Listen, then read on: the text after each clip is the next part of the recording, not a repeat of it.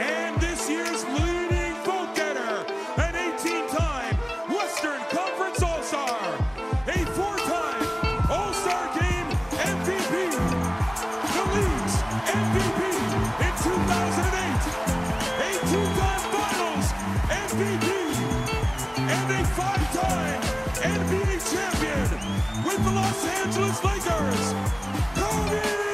Bryant!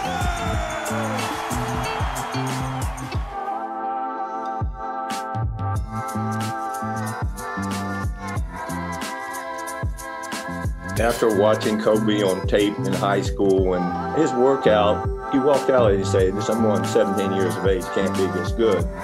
He had that it factor. You got a dribble drive, change of direction by Bryant, slam dunk.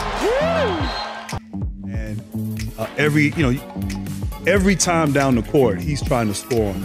And he was the one guy that I felt like really didn't have a weakness. He could go right, go left, over either shoulder in the post, could hit crazy shots.